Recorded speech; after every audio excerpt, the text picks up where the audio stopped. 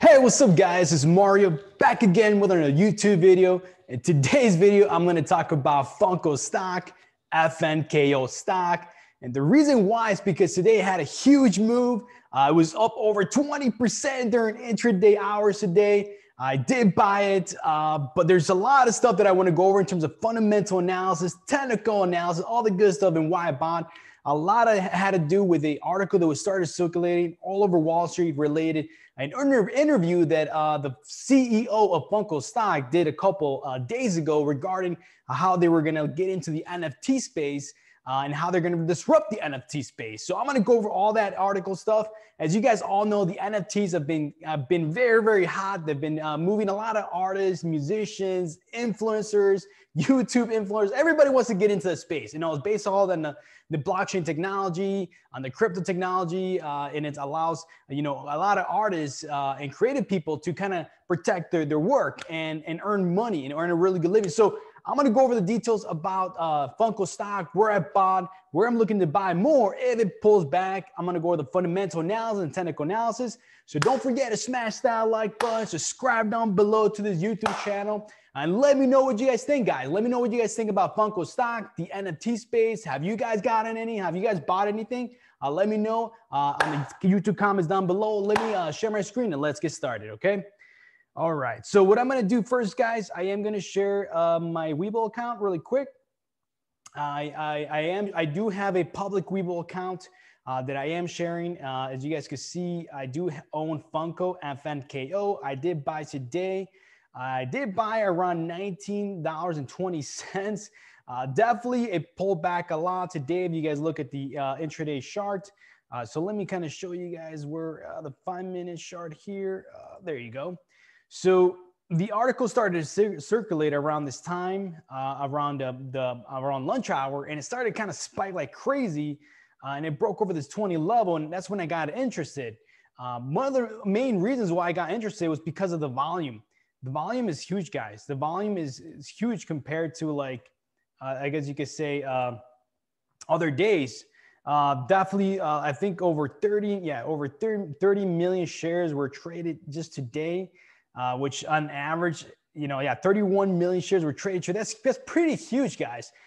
Compared to other days, it trades like I believe I do have it right here. Actually, the average day of volume is not under a million shares, 700,000.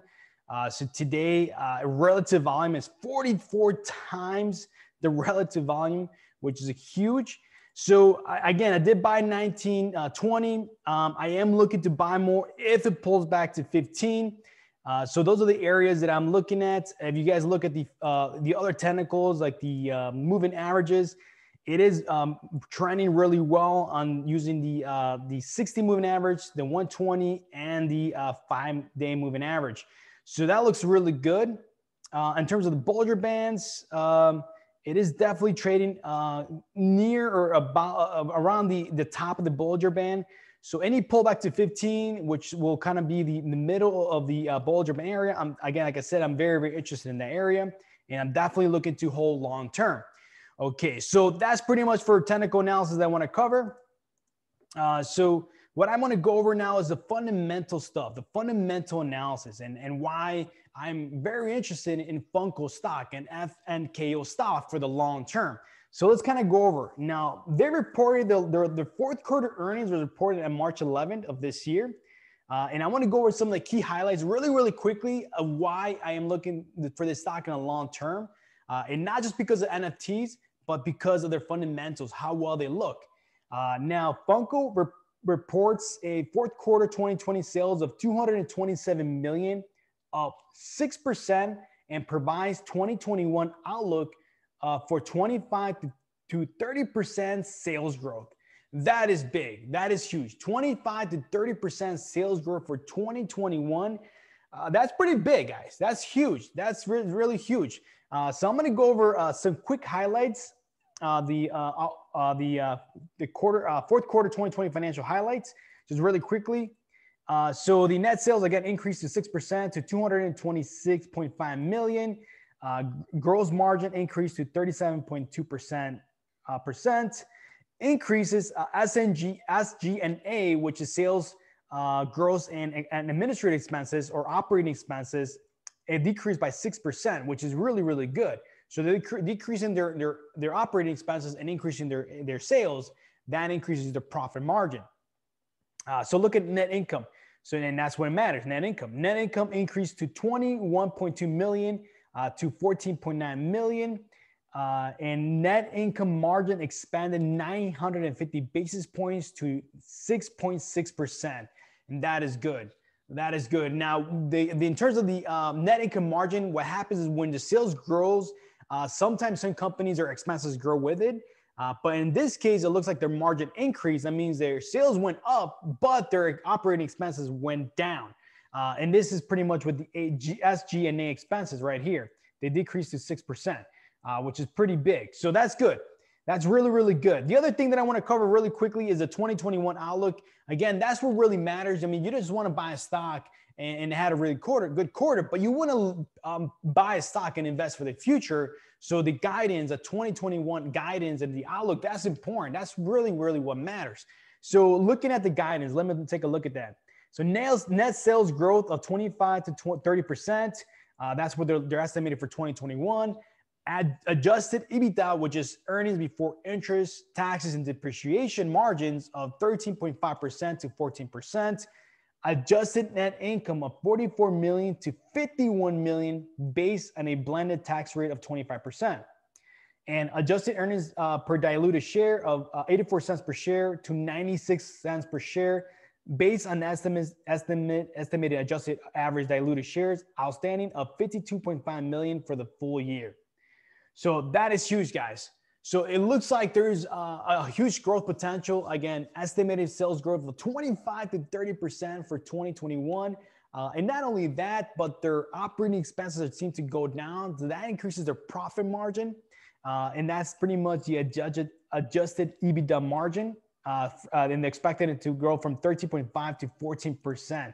So that is huge. That's a 500% or 500 basis point difference. So now let me go over the news. Why was Funko stock moving today? Because that's really, really what matters. And I'm going to go over those articles and kind of show you a little bit more in depth of what really made this move or caused this move. So there was this article posted on Tuesday, March 16th. And it said, is Funko the next big NFT winner?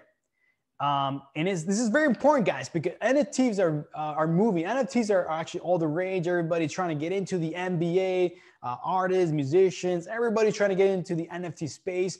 And there's been some people putting some big money into the space, guys. So I don't know if you guys heard, but the Twitter CEO sold the first tweet for like over $20 million, something crazy. So, it's definitely a big thing. So again, NFTs are non-fungible tokens.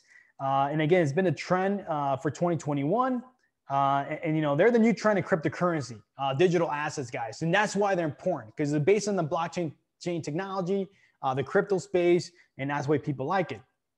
So toy collectible company Funko, being that they are a pop culture consumers products company, they're a collectible company. They, of course, want to get into the space, but they want to disrupt the space. And I want to kind of go over what the CEO talked about. The CEO, and again, Funko talks, and this is the Funko CEO, Brian Mariotti, shared what could be the first public comments from Funko in its NFT plans. And this is huge, guys. This is what really matters right here. We're excited about it, and we have plans in place. We have a plan in place. This is huge. We have some technology in place. We are going to be the market fairly soon. We're going to be in the market fairly soon. Again, and that was again said on March 16th. And we have the ability to disrupt this space in a way that nobody else is doing right now. We can tie digital NFTs to our fan base and link entities with physical products.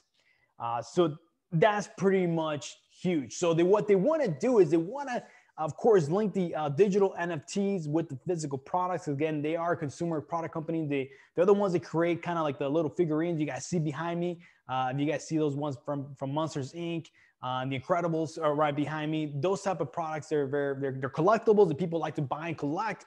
And now they want to combine the digital versions, the NFTs digital versions with the products, and not pretty much nobody else is doing that, actually, to be honest. So they're going to try to disrupt that space in that way.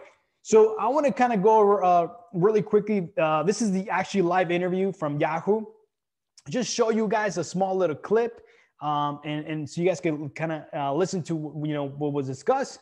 So you guys can kind of take a look for yourselves. All right, here you go, guys.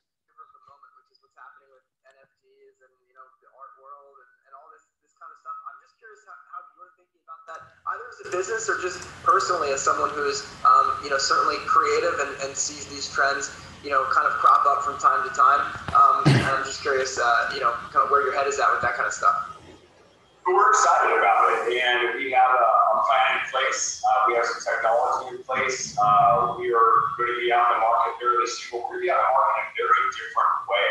We have the ability to disrupt this space in a way that nobody else is doing right now. We can tie digital NFTs to our fan base and link NFTs with physical products. And that's not happening right now. So, for example, we had a pack of NFTs, I won't mention licenses right now, but there's a few rare ones. If you have those rare ones, we're going to give you a free product that's tied to that rare NFT, which means you have a super rare physical product that ties to your super rare NFT. That's disruptive, that's new, it's different, it's only what Funko can do. And we're really excited about what the future of NFTs are. We're certainly all over this, and I think you'll see something back very soon from Funko in the market. There you go, guys. That's pretty much what I wanted to kind of show you guys.